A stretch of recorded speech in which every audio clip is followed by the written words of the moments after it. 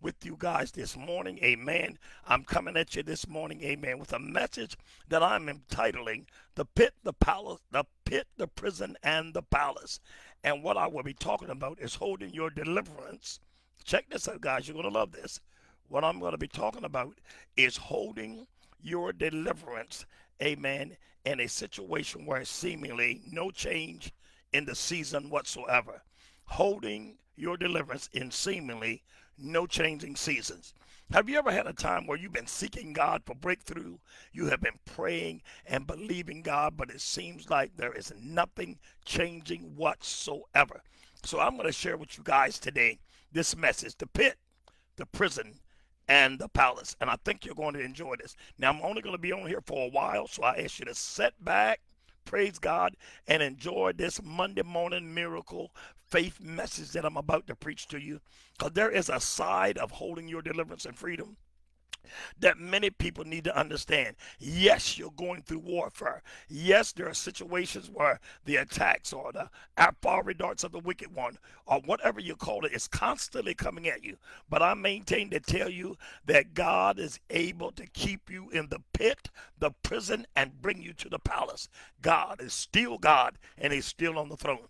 I like to use Joseph. Now, one thing I like about Joseph, Joseph was a dreamer, and the enemy of his soul came after his dream. How many of y'all know that the reason why you go through so much in life, why your families go through so much, is because the enemy recognizes in you a grace, a power, a gifting, a dream or a vision that he wants to destroy? It's nothing unusual. As a matter of fact, the Bible even said it like this: think it not strange of the fiery darts that will come at you. Think it not strange, my dear friends. Well, let me talk about this message: how to hold your deliverance where there seemingly is no change. You bind and loose. You broke generational and family line curses, and it seems like there is no change. Let's look at the life of Joseph. And the word dream here means to have a deep aspiration, to conceive a thought, imagination, or an idea.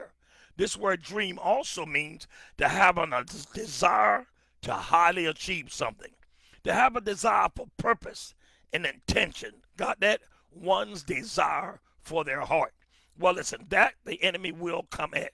Now, in the book of Genesis, as we look at Genesis chapter 37, verse 19 and 20. That's Genesis chapter 37, verses 19 and 20. Number one, Joseph's brethren that attacked him did it because they were jealous. How many of y'all know not only can mankind be jealous of you, human beings, but also the powers of darkness can be jealous of the fact that God has redeemed us and blessed us. But let's look at the life of Joseph. Joseph's brother decides here we pick it up, where they decide to throw him into a pit. Now, wait a minute. Here is this deliverer. Joseph was one who would deliver his family. Joseph was one, glory be to God, that the spirit of favor from God was upon his life, but yet he had to go through a lot of attacks. Some of you are right in the middle of warfare, or you've been battling a stronghold in your personal life. The enemy been shooting arrows, regardless whether it's witchcraft, whether it's control, whether it seems like a cycle that just seems not to break. You've been going through that in your life until you're tired and you're wondering, God, how come I'm going through all of this? Check this out. Genesis 37, 19 and 20. And they, Joseph's brothers, said one to another, behold, this dreamer cometh. Watch this. And verse 20, come now, therefore, let us slay him and cast him into some pit, and we will say some evil beast hath devoured him, and we shall see what will become of his dreams. Now, if you look at it, there's some powerful thoughts right here. Number one, the attacks that came against Joseph, number one, was because he had dreams. They said to themselves, let us slay him and cast him into a pit. Now, this word pit in the original language is bowr, and it means a hole, a dungeon-like thing, right? Also, the word pit is buwsh, which means to be ashamed, be disappointed, or delayed. Did y'all get that? They throwed him into a pit, which the word in English is bowr, B-O-R-E, bowr, or B-O-W-R, bowr. What they did was they throwed him into a place of shame. They throwed him in a place of disappointment. Oh, y'all hearing this? They throwed him in a place of delay. Often there are words in the Bible that if you will go into your Strong's Concordance and examine these words' definition, you will see the true spiritual ramifications of what's happening to a person's life. When his brethren threw the dreamer into the pit, they put him in a place that made him ashamed. How ashamed would you be that your own brethren, your own family, put you in a pit? It was his family, and this is not Attack Family Monday, but it is preach it and tell it like it is. His own family threw him into a pit, a place of shame. His own family threw him into a pit, a place of disappointment. His own family threw him into a pit, a place of delay. When you're going through spiritual warfare, and it looks like your dreams and your hopes and your desires are coming under the attack, I maintain to tell you that the Spirit of God is with you in the pit, in the prison, and in the palace. So here he stands here, and look at this, people. When we go through warfare, how many of you ever gone through warfare, and it seems like the hardest thing you go through, it makes you feel nothing but shame. The warfare that you go through makes you feel nothing but disappointment. And also the last piece is delay. I get a lot of calls on people who are right in the middle of trying to go forward in God and they're stuck. Joseph was in delay, in that prison, in that pit. He was on his way to the palace, but he was delayed. Now, guess what? Delay does not mean denial. Neither does delay mean that you're not going to be kept by the power of God. Yea, though I walk through the valley and the shadow of death, thou art with me. I want to say this to some of you out there. You may be in some shameful stuff right now. You may be in the midst of heavy disappointments. You may even feel like you are delayed, but God is right in there with you. Let's go to Genesis 39:20 through 21. So y'all know what happens here. Joseph gets pulled out of the pit by slave traders. That's right. His brethren put him into slavery, and they sold him to this slavery. Are you hearing me? And he ended up being purchased by Potiphar. And when he got into Potiphar's house, even though he was a slave, he became the chief slave. I'm going to tell you something about the grace of God and the purpose of God on our lives. The enemy cannot stop the spirit of favor. When it's on you, you will be favored in the pit. You'll be favored in the prison. You'll be favored in the palace. No matter where you go, the spirit of favor. Well, I don't feel like favor's on me. I hear what you're saying. It's because you're concentrating and looking on the pit instead of the king of God that is with you. You're looking at the pit and the situation instead of the Spirit of God that will never leave you and have never forsaken you. So check this out. Joseph gets something that no man wants. Listen, let me tell y'all something. I don't want to go through what he went through. Now here he is. He's in Potiphar's house. He's reigning over the servants there.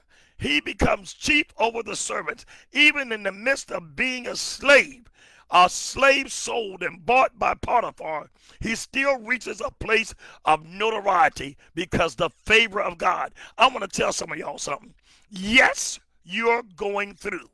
Yes, there are situations that are not turning out the way. You've been praying to God for deliverance, for healing, or freedom. But I maintain to tell you, you have to know that still God is with you. You have to tell even the sickness. You have to tell the situation, even those that are trying to mean you harm. Let them know in Jesus' name, he is still with me. I am kept still by God's grace and power. Check this out. Joseph gets something thrown at him that no man would want. A rape charge. Potiphar's wife wanted to sleep with Joseph. And because he did not sleep with her, she lied.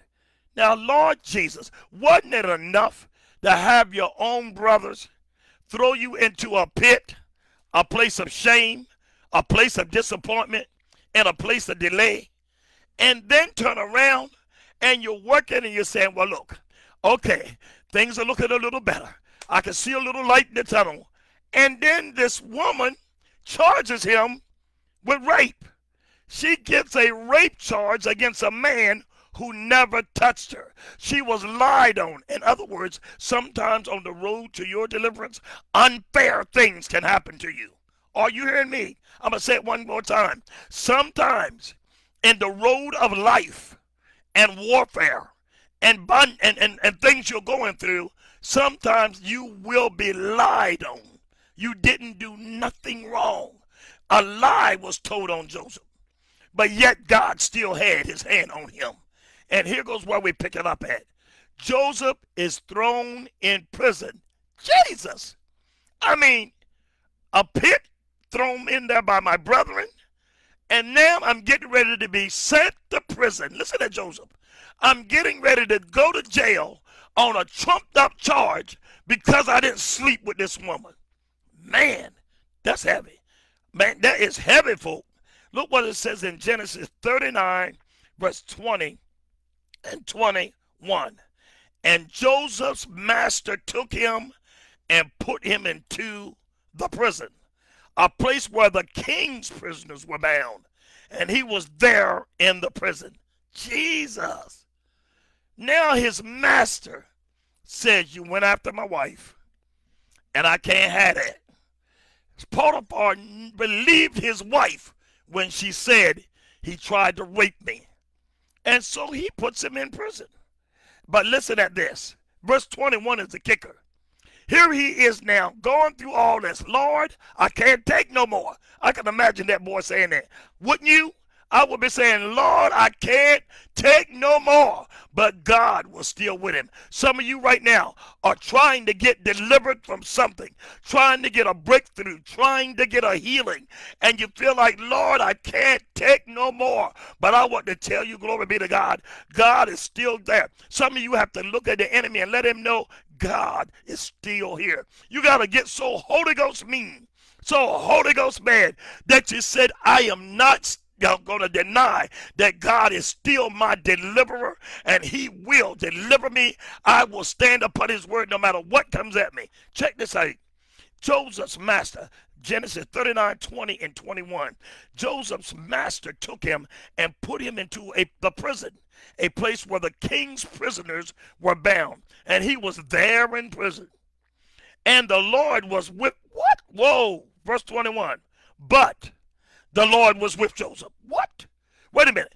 If God is with him, how come he's being thrown in a pit? If the Lord is on his side, how come he's being thrown in prison? I maintain to tell you that every one of those fiery darts of the wicked one that were trying to take Joseph out, God was with him. But the Lord was with Joseph and showed him mercy and gave him favor in the sight of the keeper of the prison. Jesus! Oh, y'all heard me? Even in the fact that he was not delivered out of prison, even though he had not finished his affliction, even though he was in the midst of one thing after another, his God was with him and gave him favor.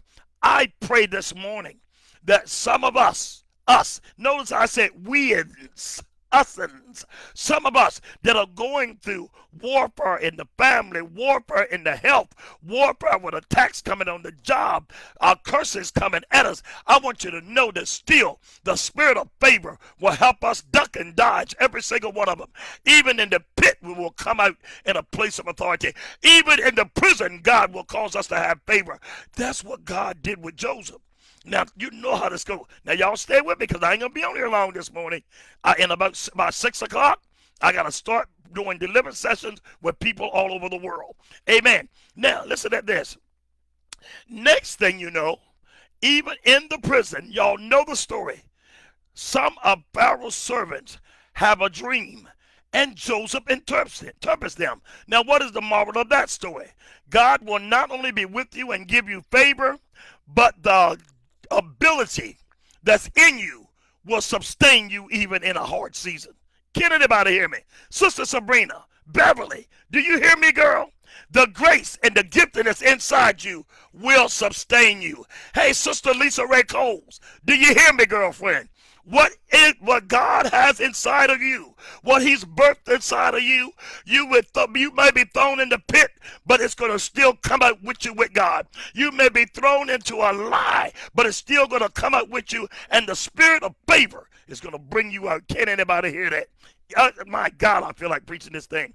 Once again, the title of the message is The Pit, the Prison, and the Palace. Holding your deliverance in seemingly a no-change situation. I'm going to say that title again. The Pit, the Prison, and the Palace. Holding your deliverance in seemingly a no-changing season. Let's look at this phase 3 here. Now, in the third level that leads him to the palace, Joseph tells the jailer, the people that are in prison, their dreams. His gift. I would imagine somebody would say, well, what good is it having the Lord show you people's dreams, but you setting up in prison? I'm going to tell you what good it is.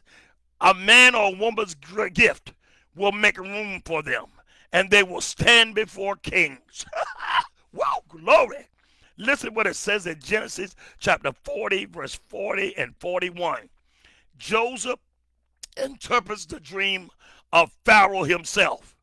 The chief goes back and tells one of the Pharaoh's employees, goes back and tells Pharaoh, you've been troubled by a dream.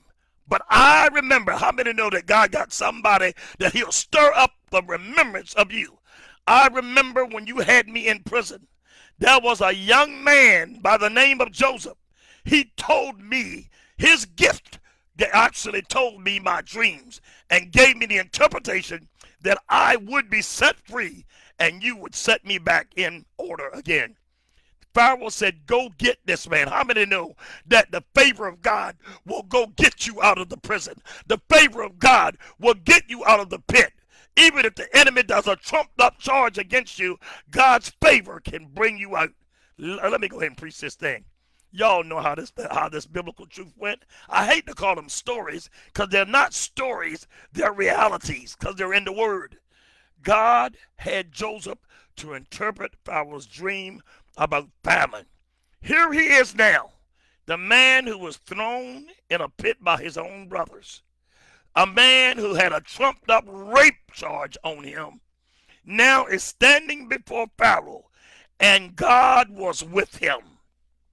Through everything he went through, God is with you. I want to tell you, although you haven't got your breakthrough yet, you haven't got your healing yet, you're going through, I want you to remember God is with you. Sometimes you have to tell the host of hell. Sometimes you have to let jealous people know. Sometimes you have to let envious people know that I'm not bad. You ain't got to tell them, just show them. But keep on rocking it. Keep on moving. Keep on pressing. Because God and his favor is with you. I'm going to say this to you all. You may be trying to get a breakthrough from a strong thing you've been dealing with for a long time. If you give up faith that God is with you, the enemy will close in and he will cause delay to smother you, disappointment to smother you. He will cause, glory be to God, hallelujah, those strongholds that deal with being ashamed to destroy you. Are you hearing me? Now let's look at here what happens. Joseph interprets the dream. Now in Genesis 41 and 40 and 41, here goes what it says. Thou shalt be over my house. What? How in the world did he come from? Pit, prison, now in the palace. Pharaoh says, thou shalt be over my house, and according to thy word shall all my people be ruled. Good God Almighty. Only in the throne will I be greater than thou. Jesus. What? He went through all of that to finally reign in power. He went through all of that shame, delay, and disappointment. That's called the pit. He went through all of that lust that came at him that he actually resisted, but the spirit of lust and perversion in Potiphar's wife lied on him about rape. He goes into prison and he's still actively dreaming. I mean, to tell you, that boy's dreaming ability just wouldn't die. I mean, they couldn't kill the dream in that boy. No matter what happened to him, they could not kill the dream in him.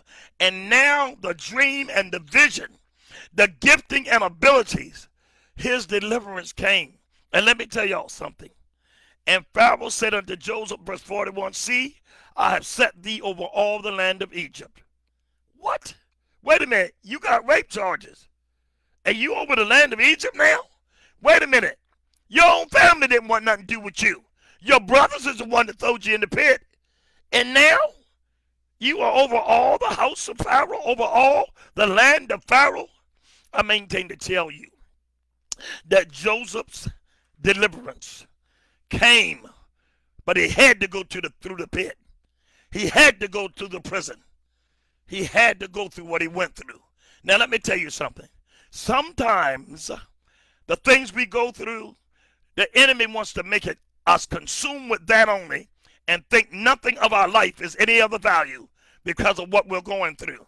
But I maintain to tell you that the warfare you're going through very well may be not only the freedom for yourself, but the deliverance of many others. Are you hearing me? Finally, Joseph is in a position, strong position. My God, I'm going to read it to you once again. Genesis 41, 40 and 41. Thou shalt be over my house, and according to thy word shall all my people be ruled.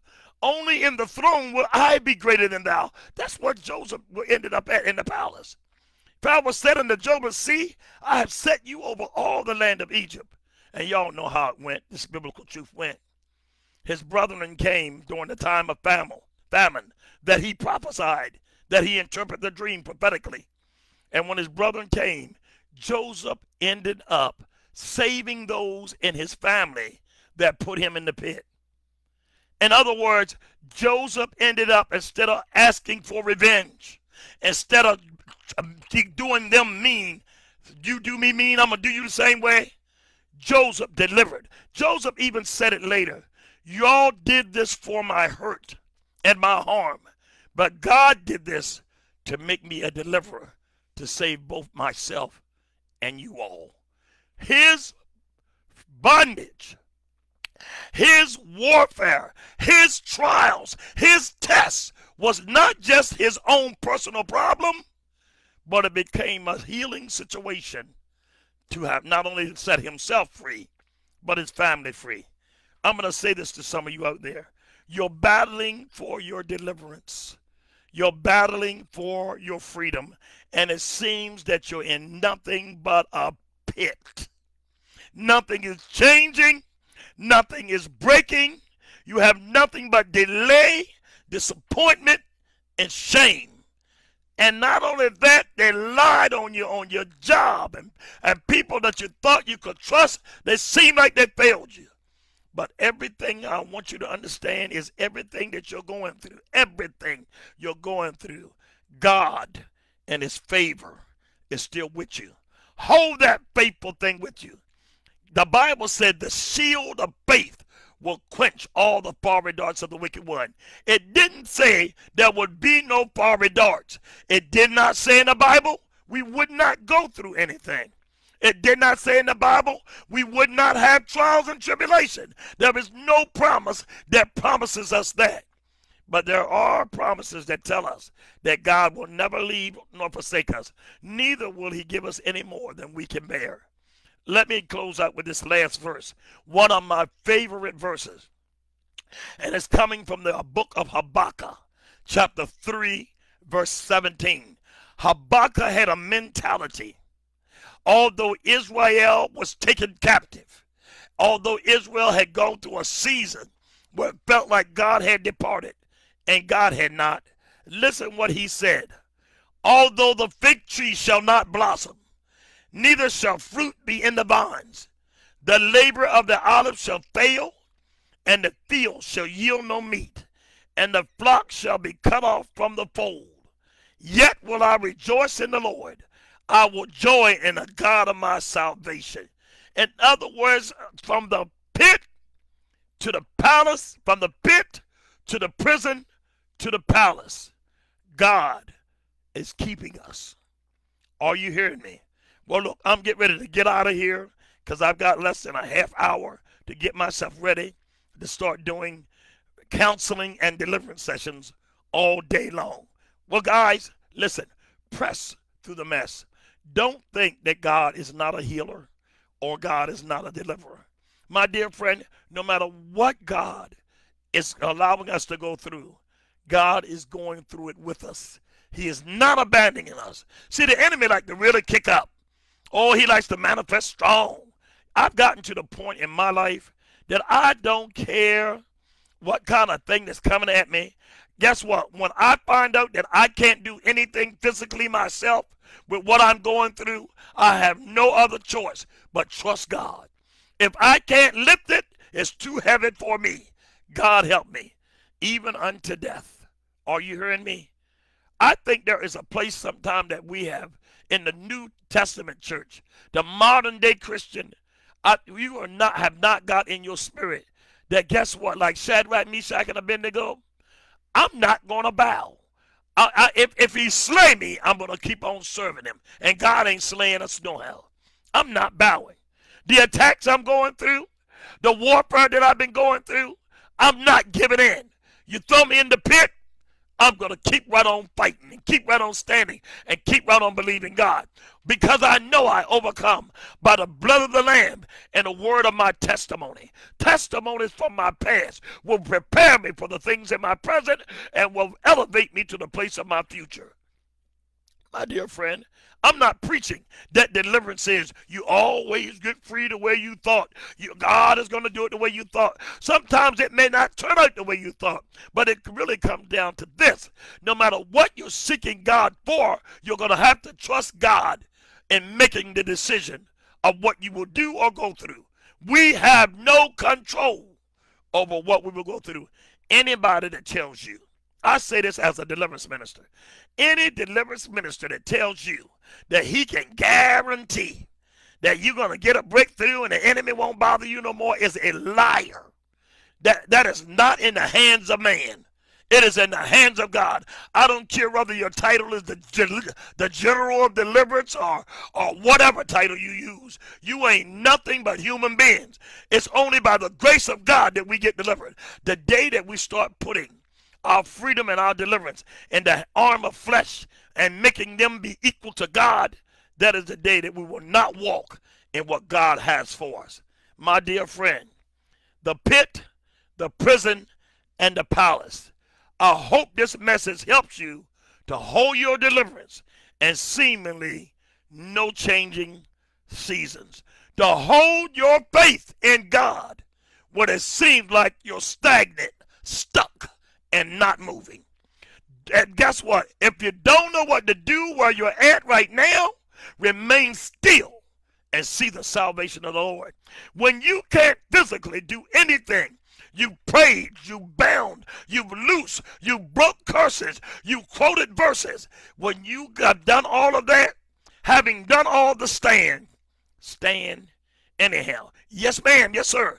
This is a message about while you're going through heavy warfare, thrown in the pit, thrown in the prison, just know that God is with you. Because if the enemy can get you to become weary in well-doing, the Bible says it like this. I think it's in Galatians 6. It says, "Be ye not weary in well-doing, for you shall be rewarded in due season if you faint not." The enemy wants you to faint. He wants you to fold, to become worn out in strength, hope, and fervor. That's what he desires. Stand fast on him. God is a deliverer. God is my strength. God is our helper. God has not forsaken us. Even in the midst of this crazy season that the whole world is going through, God is going to sustain us. I mean, to tell you, the government will not sustain you. Your preacher ain't going to sustain you. Are you hearing me? It's going to be God. Are you hearing me? We have to understand God is still in charge, and God got our back, and God has not forgotten us. I want you to know that. God has not forgotten you. I'm getting ready to get out of here. And I tell you all like I usually do, remember, God is watching.